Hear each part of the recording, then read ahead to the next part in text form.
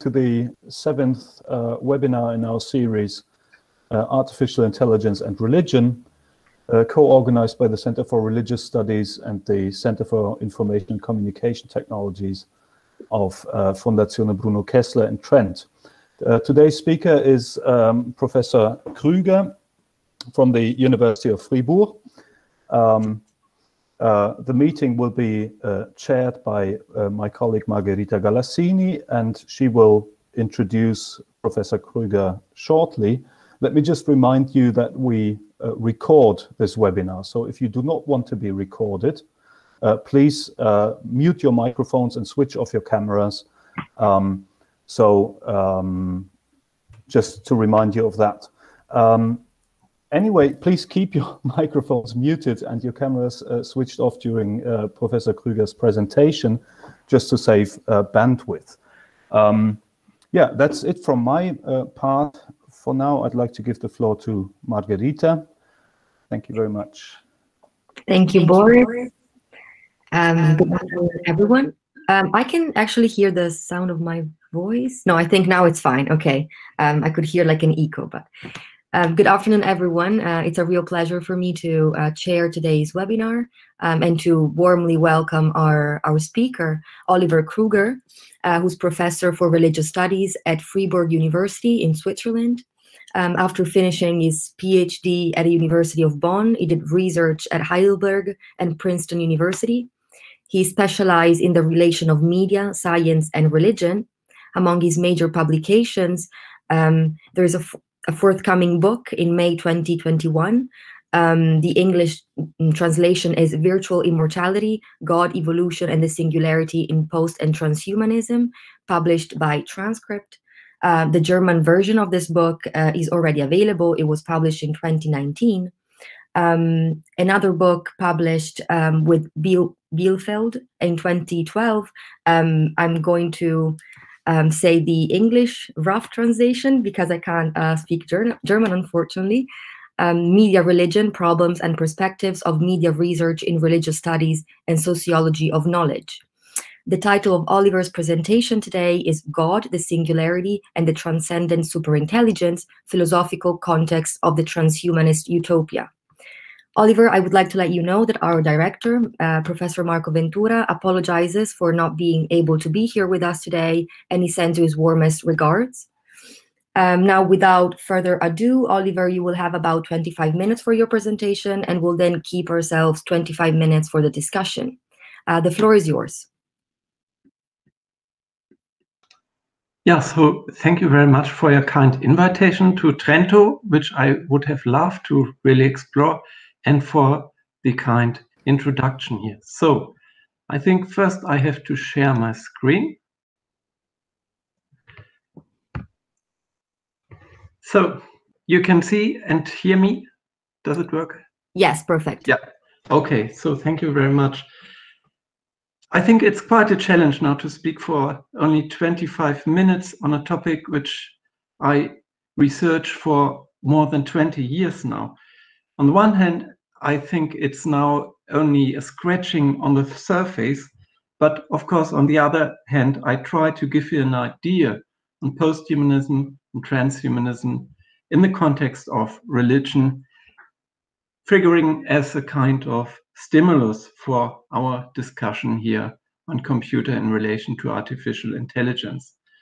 So I try to introduce my talk with a motto established by John Bailey, one of the first researchers focusing on the history and the philosophy of progress, mainly in the 18th century. That was John Bailey. Observed progress is mainly technical, whereas believed progress is mainly spiritual. And we will see, although this quote was many decades before posthumanism came up, how true this will be. So what do I present today? I will introduce you to the concepts of technological and critical posthumanism and transhumanism, just to clarify on what I'm talking. And then I will focus on the main thinkers and ideas of the so-called technological posthumanism. After that, we will enter the main topic of our lecture today, the singularity and the transcendental superintelligence. So, technological posthumanism started in the 1980s with the seminal work of Hans Moravec, an American roboticist, with his book Mind Children, The Future of Robot and Human Intelligence, where he proclaimed that the human race will, in a few decades, be being overcome by technology, by post-biological artificial life forms, so that are mainly robots and artificial intelligences. We have to differ from this technological posthumanism, the so-called critical posthumanism. They both develop parallelly, and so within the last 10-15 years, it's quite reasonable to differ the two. Because here, the posthumanism, the technological posthumanism, wants to overcome the biological humanity by their technological progeny. And here, in the critical posthumanism, that is a posthumanism. So they criticize the ideals of humanism, which were established in the Renaissance and which are so Eurocentric or so focused on the Western Hemisphere and androcentric. So this approach is very feminist, framed mainly by post-structuralist approaches. Main proponents here, which many of you will know, are Donna Haraway and Rosie Braidotti. So I don't talk on critical posthumanism, but on the technological posthumanism. That's a technological utopia. So I do not talk, and they do not deal with actual artificial intelligence research. They speculate on possibilities and prospects of future artificial intelligence. And they are more or less linked to actual artificial intelligence research. So, and the third term we have to deal with is transhumanism. I think there are two reasons to differ between transhumanism and posthumanism. One focuses on the contents. So that means in transhumanism, they propagate an augmentation of human abilities by technology. So by genetics, by becoming cyborgs, by certain diet movements with which you could reach an age of 100 to 150 years. Then in the Californian transhumanism, we have bodybuilding movements and the selling of smart drugs. While in posthumanism, the focus is on technology, and in transhumanism as a wider, broader movement, it's more on the human being. And the second reason to differ the two is why posthumanism starts in the 1980s, transhumanism starts already in the 1960s, linked to figures like Timothy Leary and FM 2030 and others. So the core idea of posthumanism is to link this overcoming of the human race with the prospect of immortality. I quote Hans Moravec here from his seminal book of 1988, Mind Children, where he envisions a procedure of technological transmigration. So how to make man, human beings, immortal by technology. I quote here. The robot surgeon opens your brain case and places a hand on the brain's surface. In a final disorientating step, the surgeon lifts out his hand. Your suddenly abandoned body goes into spasms and dies. For a moment you experience only quiet and dark. Then once again you can open your eyes. Your metamorphosis is complete. And your future being is then, of course, not incorporated in a biological body, but stored on a computer disk.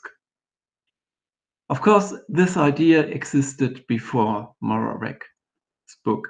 It had existed since the late 1950s in science fiction stories like Arthur C. Clarke's The City and the Stars, or philosophically it is considered in Stanisław Lem's Dialogi, so the possibilities of technological immortalization procedures, and are described with many details in Boris and Arkadi's Strugatsky's Candles Before the Control Board, where a genius, a professor of course, wants to become immortal by scanning his brain into a supercomputer. And today, these ideas are so popular that in every second Netflix series, you find the one or the other way of technological immortality here. And most famously in movies like Transcendent of 2014, or in the current Netflix series Altered Carbon. Oh, 1 second. Yeah.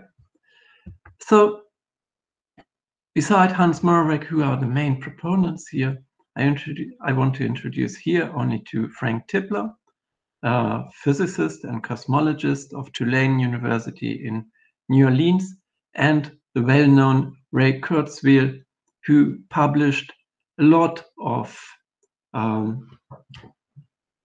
technological utopian books like The Age of Spiritual Machines, and the most famous one, The Singularity is Near, of the year 2000, where he offers some prognosis of future technological development. And The Singularity is Near is much more than his earlier books. He enters fusion of philosophy and technological prophecies here.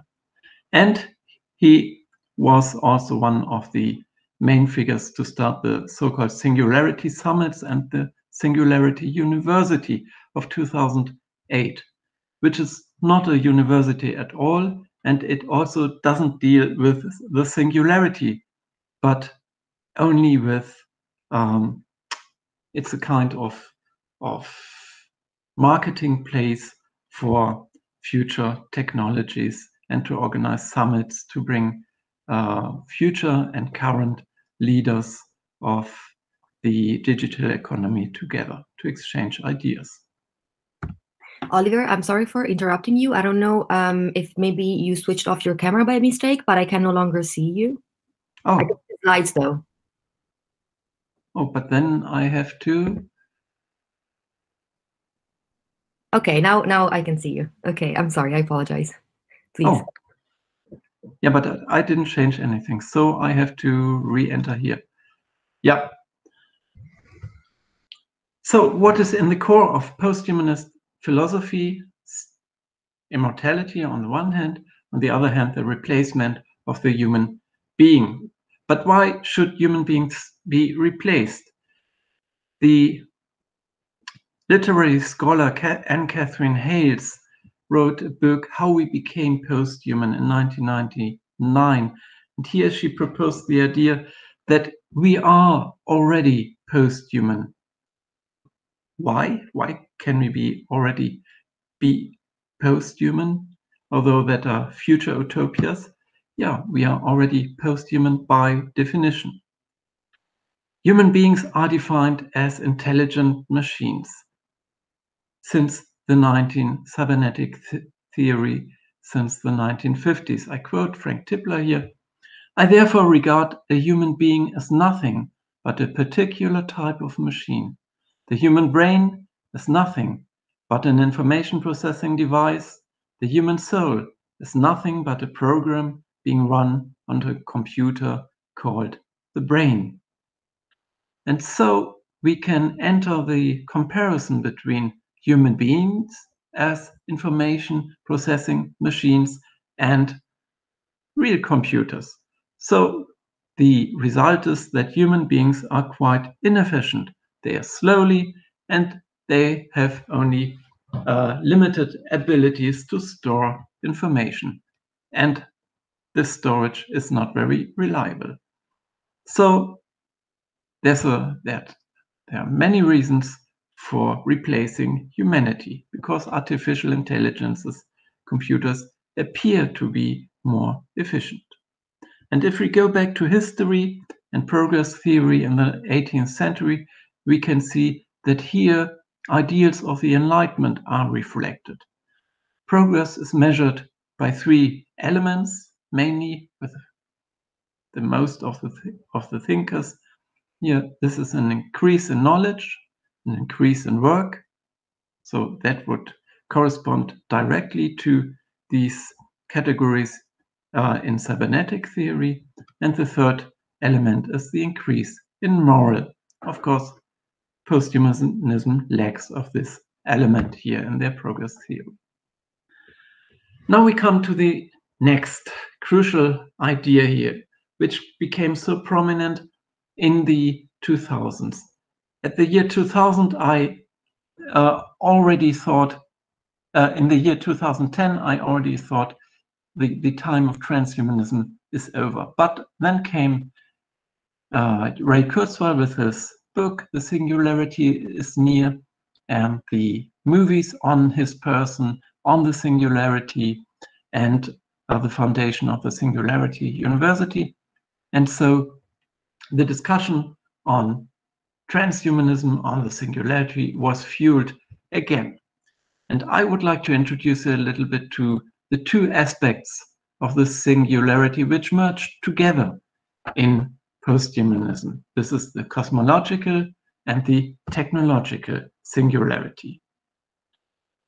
So how Ray Kurzweil succeeded to introduce this concept in this transhumanist discourse with a very detailed prophecy. I set the date for the singularity, representing a profound and disruptive transformation in human capability as 2045. The non-biological intelligence created in that year will be 1 billion times more powerful than all human intelligence today. Singularity originally is a concept of cosmology.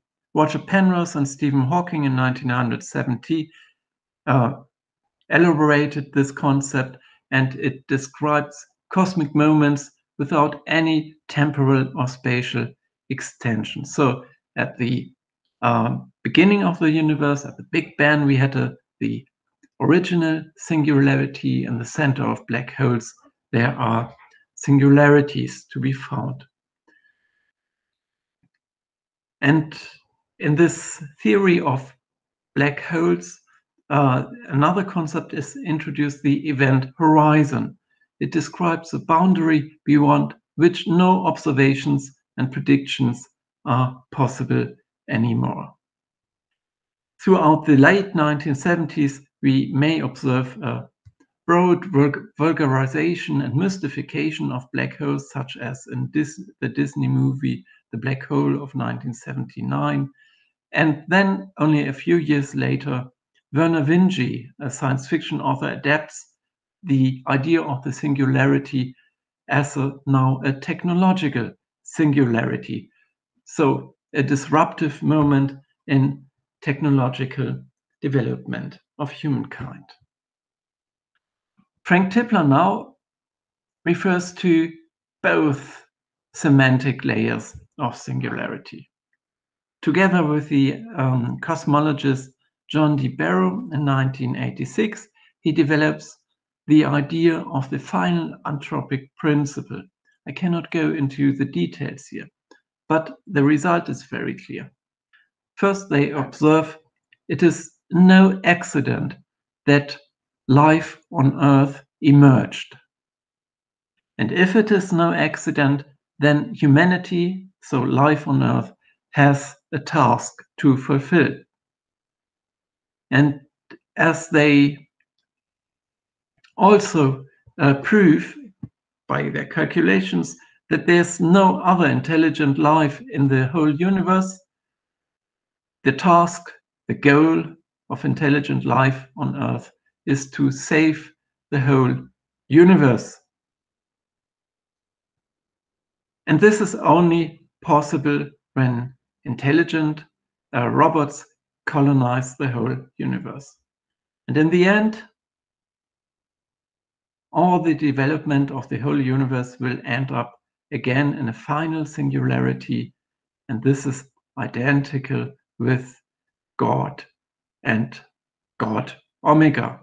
This idea refers to the Jesuit philosopher and paleontologist Pierre Teilhard de Chardin.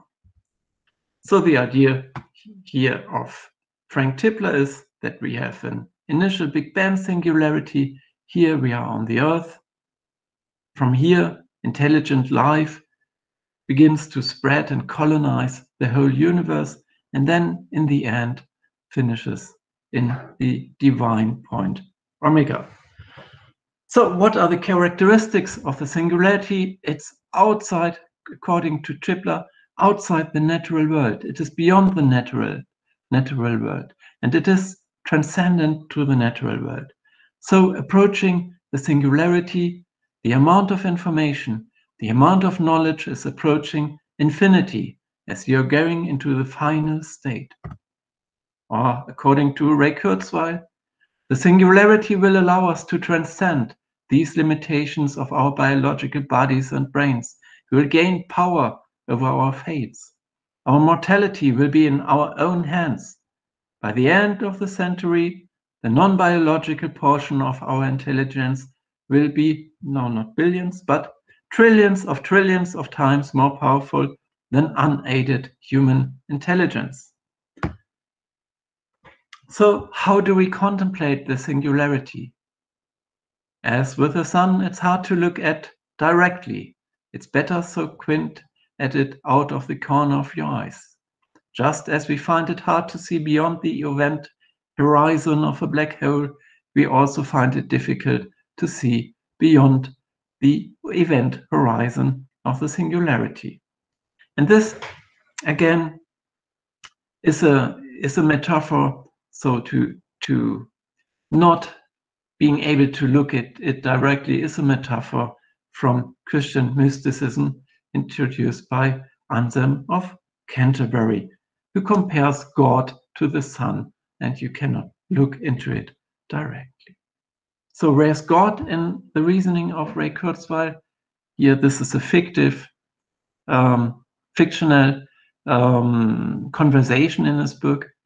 Right? Once we saturate the matter and energy in the universe with intelligence, it will wake up, be conscious and sublimely intelligent. That's about as close to God as I can imagine. That's going to be silicon intelligence, not biological intelligence, said Bill. Ray, well, yes, we are going to transcend biological intelligence. So here, the colonization of the whole cosmos, according to Tipler, Kurzweil, Morvac, and many others, is fused into one concept of emergence, of merging together the semantics of the cosmological and the technological singularity. Only then humanity, so intelligent life, the only intelligent life in the cosmos, will be able to prevent the final heat death of the universe, so-called entropy. And in the end, colonizing, civilizing the whole cosmos is the same as realizing God as the total of all knowledge, or the so-called ultimate computer. If we go back into cultural history, we easily can see that here are many metaphors, symbols, and narratives reflected, which we well know at least from the US-American history of civilization. Of course, the event horizon reflects the Western frontier, the colonization of America. And the overall idea of colonizing the whole cosmos can be traced back to the so-called manifest destiny and civilizing and also Christianize the West here in the US history. In the 1940s, the leading scientist who was very significant for setting up the science policies in the post-war era, Vannevar Bush, introduced the metaphor of the endless frontier, since the geographical frontier is now dissolved in the history of colonization or civilization of the American continent.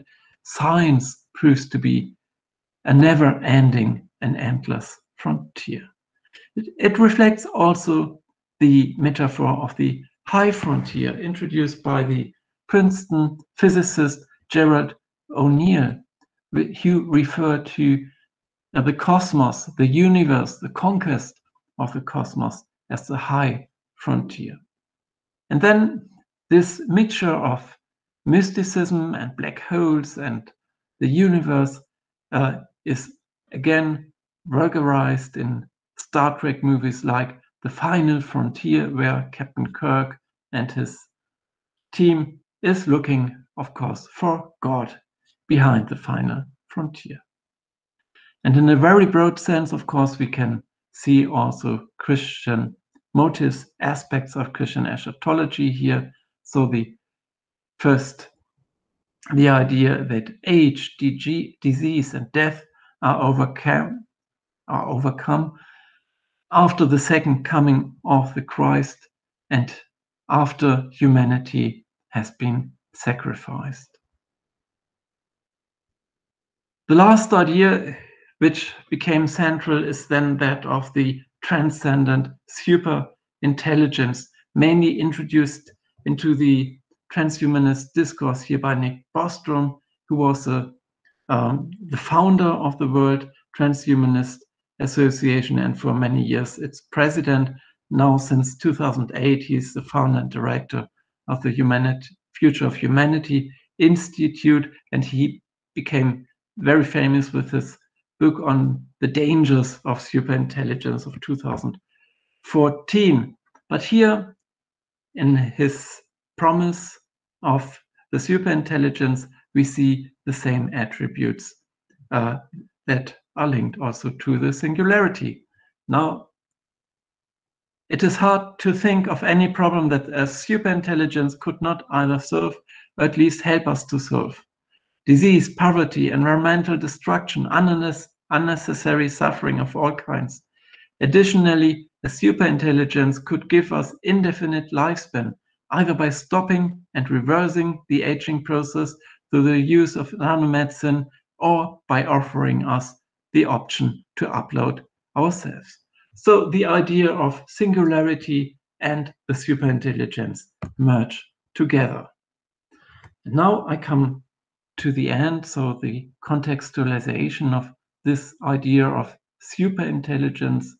It is also remarkable that they speak only of the one superintelligence, only in the singular.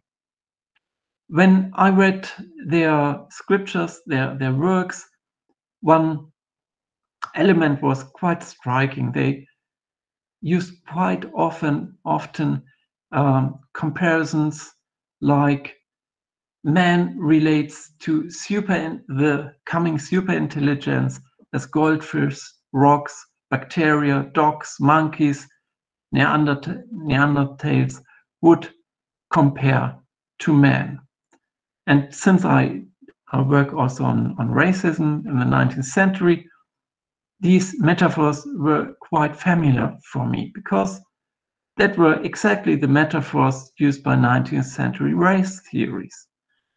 The European genius, for example, Darwin or Michelangelo, were compared with the ape-like primitives, especially in the area surrounding the American Civil War, where many scientists were seeking ways of legitimating slavery for their purposes. Here, 19th century and in transhumanism, we can observe also a certain focus on brains, so that are only brains which should be uploaded, and in racist phrenology, so the science of measuring the human brain and the human skull, was used to prove the inferiority of women and of non-white races.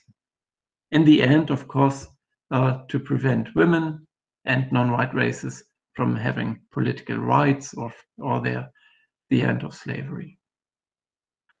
And so I wouldn't state that transhumanists are racists, but I would state that there's a certain persistence of these eugenic interpretations of intelligence and post and transhumanism. And if you join their gatherings, their congresses, it's quite striking that, for example, when I was in London, we had about 300 participants there. Among them, maybe 3 women, and no ethnic diversity. And whenever you meet such a movement, it provokes some questions, and maybe people of color are a little bit more sensitive, and women, of course, to these reasonings here, persistent in trans and posthumanism. So to conclude, I will just quote, because it's so nicely, an excerpt from cyberpunk literature, the novel Accelerando by Charles Stross. And the last sentence puts everything together nicely. Is not happening yet, contributes Boris, so the 2 heroes of the story. Singularity implies infinite rate of change achieved momentarily. Future not amenable thereafter to prediction by pre-singularity beings, right? So has not happened. Singularity is lot of religious junk, Christian mystic rapture recycled for atheist nerds. So I thank you very much. Thank you very much, Oliver, for your very interesting presentation. I can now open the floor for the discussion. So if anyone has any question or comment, please just write so in the chat, and I will then give you the floor.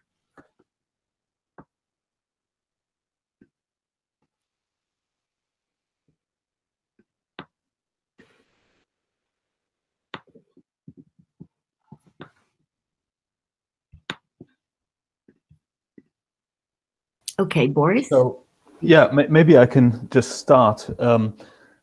Great, that was really interesting. I have loads of questions. I will just ask 2 of them, very small questions. First one is, as you mentioned, a line, or as you envisaged, a line of critique of transhumanism in terms of, let's say, post-colonial studies, let's call it like that, towards the end of your presentation. Is there so far in the literature a sustained critique of transhumanism from, let's say, from the feminist side, or post-colonial studies, or is this completely new? This was the first question, very briefly. The second is, transhumanists, when they are explicitly asked what they think about religion, they usually are very ambiguous. I mean, in the sense, some of them say, look, this is not religion, this is science, which of course it's not, as you made very clear, it's more speculation. But others, and I think even Kurzweil they play with the idea of religion and spirituality, in the sense that they say, yeah, we should make this into a new religion. We should, transhumanism has, stands in need of a kind of spiritual movement that backs up the progress here. So these are the two questions. What do you think? No, so the second question is, what do you think about these explicit statements about religion and spirituality by transhumanists? Yeah. So for the first question, the critique on all these visions, yes, I would say this is the critical posthumanism. It's mainly supported by feminist thinkers, many of them linked to post-colonial theories, and that became so clear for me only in my second book, when from 2016 to 19 I reworked my first book, and then in around the year 2000, thinkers like Donna Haraway were also labeled posthumanists. But even there, it was quite visible that she meant something different than my technological thinkers, but it was not so clear to differ the two movements. And now I would say the critical posthumanism is the total opposite of the technological posthumanism.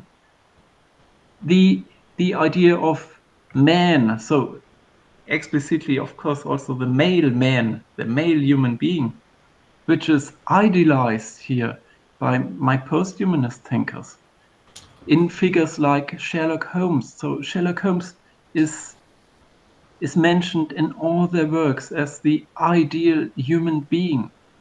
And it's so bizarre, because if you really have read Conan Doyle's stories, Sherlock Holmes has no friends, he has no family, and okay, he's very smart, but what kind of hero and genius hero is he really? And so the critical posthumanism, of course, criticizes all these single elements, but there's no direct conversation between the two. Usually cultural or scholars in cultural studies don't deal so much with technological ideas, visions, and theories of progress. So it's up to us, to you, who are in between the two disciplines or areas of disciplines. The second question, in how far could we consider transhumanists as being religious? I would encourage to pose another question. Not to pose, are they religious, or is transhumanism a kind of religion or not, but to look, what are they doing with religion? If you talk with nearly all of the transhumanists, and I would even include Frank Tipler, they would say, no, we are scientists, we are atheists, we are very materialist in our approaches. But they do a lot with religious ideas and theories and elements. But I would regard it to, or consider it to be quite difficult if they strongly resist. I can recount only my participation in one of their congresses. I was a PhD student in religious studies, Religionswissenschaft. And when I introduced me to my counterparts there, everyone wondered, oh, religious studies, why that? Is there still religion in the world? So that's their thinking. And also a very 19th century idea of religion. If the problem of death is solved, and that will soon be solved by these visions, then we don't need religion anymore. So it's very much in a a 19th century criticism of religion, like Feuerbach, for example. But if we turn the question around and look, okay, what idea of God do they have here? Where does that come from? Especially with Frank Tipler, that's so fascinating how he, on one hand, receives the ideas of Teilhard de Chardin, and on the other hand, of the founder of natural theology, that was William Paley in about 1800. There he published his major works. To scrutinize creation, scrutinize the cosmos, and then make an argument of it. So creation is not accidental, and we have a task, a goal to solve. Okay. Thank you. Thank you very much. Now we have another question from Arca Prava. Please, the floor is yours. Thank you, ma'am. Firstly, I'd like to say, sir, it was a fascinating session, and I was greatly inspired. Sir, I had actually two questions. Firstly, I would like to ask that in regards to technological post-humanism, we can see there's already a lot of organ transplant and such kind of technology being used to help the human body survive at this point. So perhaps this could be taken like a situation which is like the ship of Theseus that Heraclitus and Plato had spoken of from a philosophical standpoint. So, eventually when a person becomes suppose after he dies, does it solve the question of death if technology actually replaces the human being itself? Because even philosophers like René Descartes, they would also suggest that I think, therefore I am. And it's also there in Hinduism, as we are part of the whole universe, and we must, and only a soul can transcend. So does technological post-humanism actually solve the question of death? So that is my first. So would I also ask my second question now, or should I? Oh, maybe the second later, then I can answer directly, because this question was very complex. Yeah, the idea of human identity is rooted in cybernetic theory of the 1950s, and that means the so-called pattern of identity theory. So if you're able to reconstruct the materialist pattern of the human being on the atomic scale, then you are able to simulate, or they speak of an emulation of the whole identity. And what is interesting, they do not aim to simulate the whole body, but only the brain. Although we know that in the past 50 years, brain research has proven that human identity is far more than only the brain in our skull. So this would be the salvation, and it's very simply thought. There does not exist anything like an immaterial soul for them. Right. Second question. Thank you. Thank you, sir. So my second question would actually be a continuation of what you just said right now. So, sir, we were talking about transhumanism and how this could lead to a situation of superintelligence, which would lead us to colonize the universe and thus be God. But, sir, do you think that this is the role of God, to colonize the universe? Because in various other religions, for example, in Hinduism, my research, it shows that God is considered to be omnipresent and omniscient. It is a concept that is actually the constant which answers all the technological inadequacies. For example, a question like if the law of thermodynamics, if matter cannot be created or destroyed, where did the first matter come from? So whenever we have such questions which cannot be answered, we always go for a constant, or we go for a universal, we go for a philosophical approach. So how can we say that the role of God is to colonize the universe, and that would make us God? Because transhumanism can also be looked at from Spinoza's perspective, where the mind is away from, different from the body. If you look into it from a monistic approach, perhaps, and there are various other such schools of thought. So I thought that this could also be a question of relevance here, sir.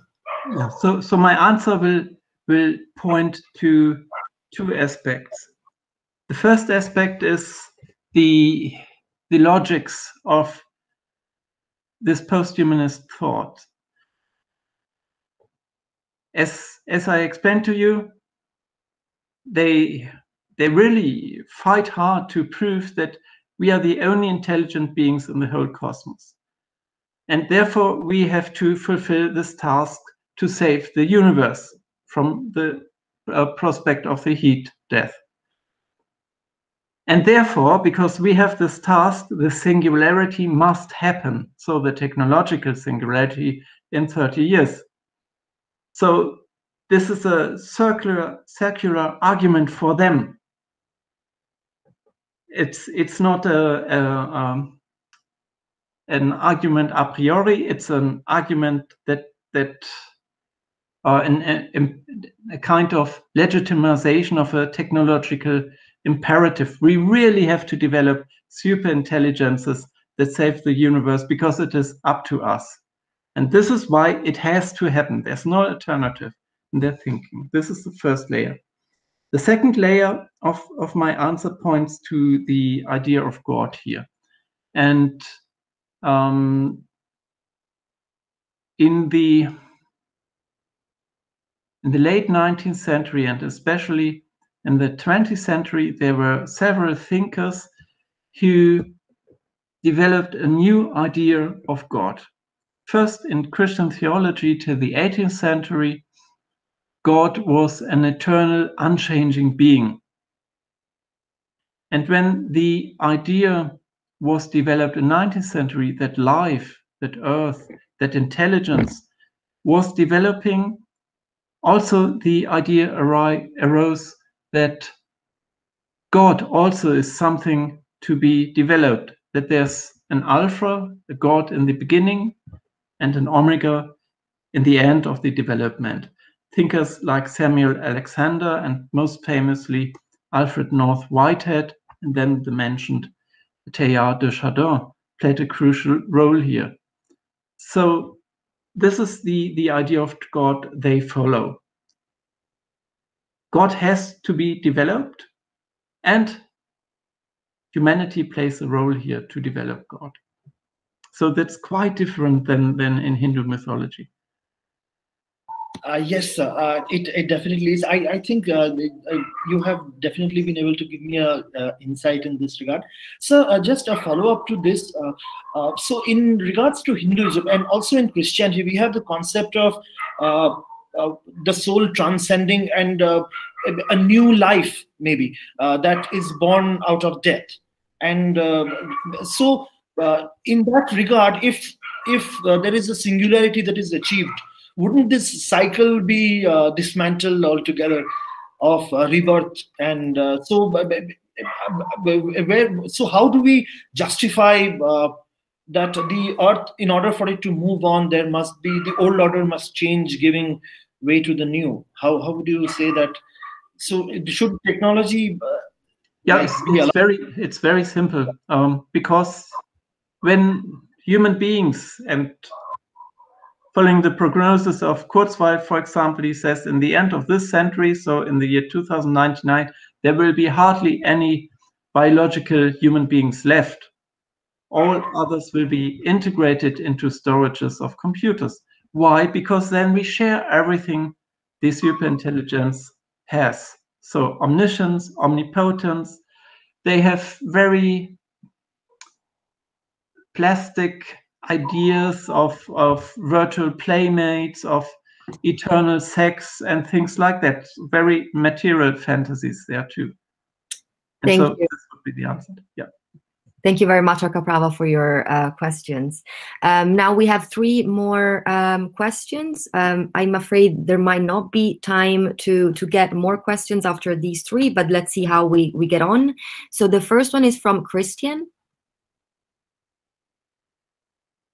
Christian, are you there? Maybe we can... okay, all right, no problem. Then Blaženka, please, the floor is yours. Yes, thank you. Blaženka Scheuer from Lund University in Sweden. You mentioned several times that the concept of salvation, we need to save the universe. And I didn't catch really what the universe needs to be saved from. Yeah, that's an idea developed in late 19th century by Helmholtz and other physicists, that in the end of the universe, when all energy differences are equalized, then there's the so-called heat death, which is actually a freeze death of the universe. And so that has to be overcome by technology in the vision of our post-humanist thinkers. Some imagine a huge mirror between the energy differences are mirrored again and again. But it's sounds nice. Complicated. Yeah. I heard today the Nobel laureate in physics, Roger Penrose. Yeah. Is he one of? He's not one of these people, I suppose, because he says that the Big Bang is going to not be a beginning of the universe, but the end of it.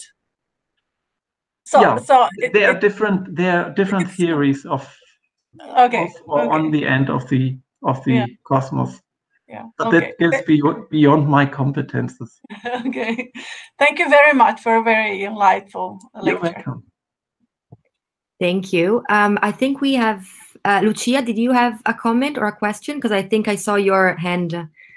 Yeah. A little question, just a little question.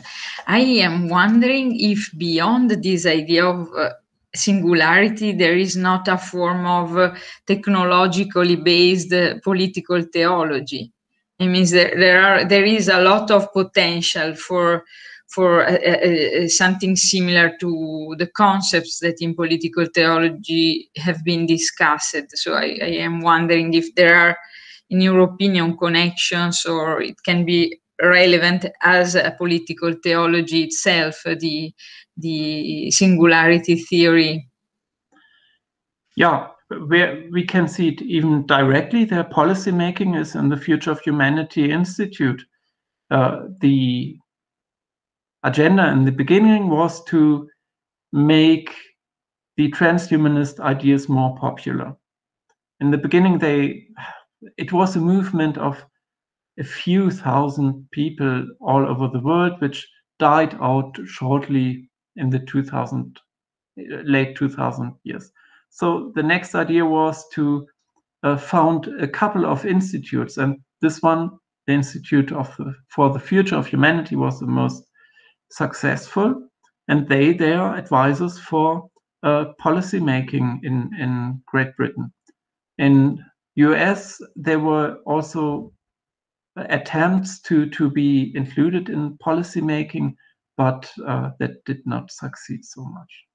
So, and in a broader sense, yes, I think I wouldn't claim that if our politicians are repeating now the call for developing superintelligence and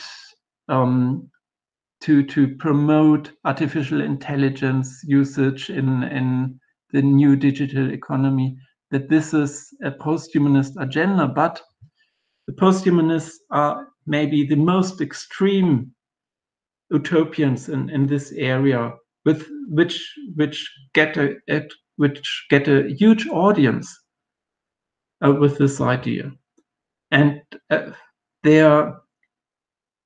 which is troubling me most is that their agenda is maybe quite naive. And if you follow the cyberpunk literature or movies on these topics, they're much more critical. They ask, okay, imagine we will have something like that. what are the economic consequences of that on society? What are the ecological consequences of it? And things like that. But we don't see that at all in the post-humanist debate. We only see that negotiated, for example, in science fiction literature.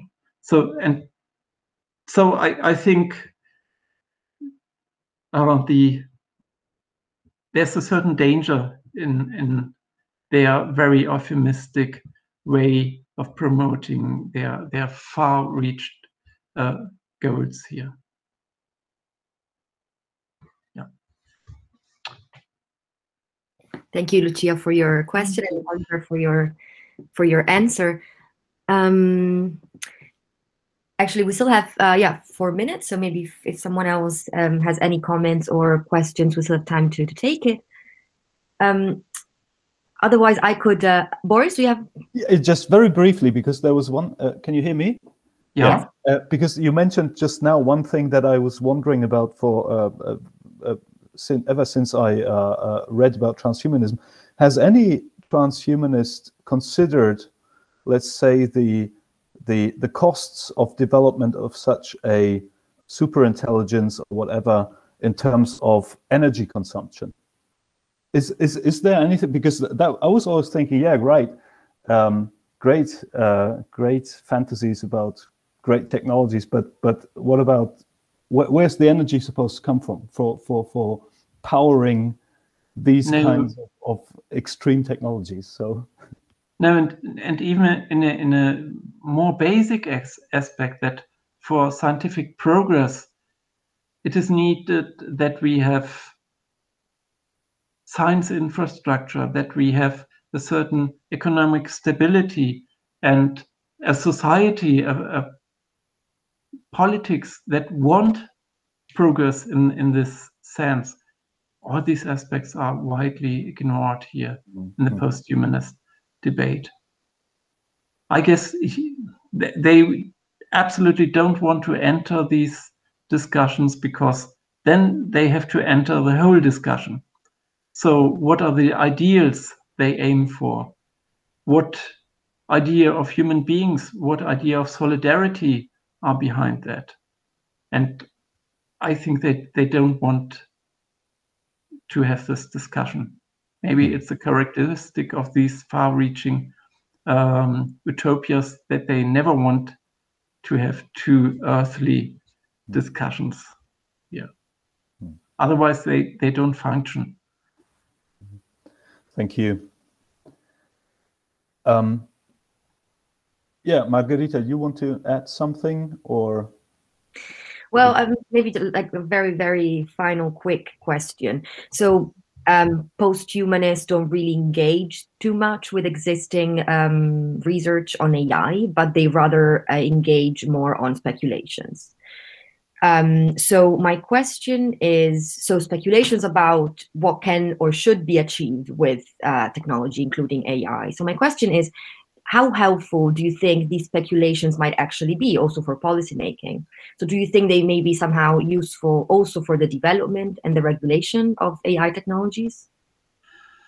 No, not directly. I think we have to acknowledge that to see future as a resource, as an economic resource, and in some way they sell the future. On the congresses, they organized like the Radfest, the rebellion against aging and death. The Californian Congress started, I think, 4 years ago, so it's annually. They promote on a very small scale vitamin pills. So live long enough to live forever. Ray Kurzweil is writing also since the 1990s so-called life help books for having a long life. So maybe mainly it's really on selling vitamin pills here. But on a large scale, what the Singularity University is organizing, these summits all over the world, is to promote disruptive economical or technological innovations. And disruptive means ideas that will affect at least 1 billion people on this planet. And so they, under the term singularity, which absolutely don't play a role in promoting technologies, but under this term, it's a kind of establishing a marketplace for selling the future. And selling the future means to attract investments for future businesses, mainly in digital technology, but in many other areas as well. So, and this here, I would underline, it's nothing to be underestimated. That it's really a part, a very effective part of selling the future. Mm. Thank you very much, Oliver, for your answers and for your very, very fascinating presentation. Boris, back to you. Yes, yeah, it's switched on. So, Oliver, thank you very much. I see now another raised hand by Kate Timone, but I'm afraid we have to close the meeting for today. So my apologies for this. Oliver, thank you very much for this fascinating talk. And thank you very much to everyone who listened and or participated in our discussions. Please let me remind you that we will now have a 1-month break in our webinar series. So the next webinar will take place in January. That is on Wednesday, January the 13th of 21. And our speaker will be Robert Geraci. He will be talking about technological give and take, religions of AI, and in Indian science and engineering. So we will have another session on broadly transhumanist topics. Thank you very much again, and hope to see you again in January. Bye-bye. Yeah, thank you very much.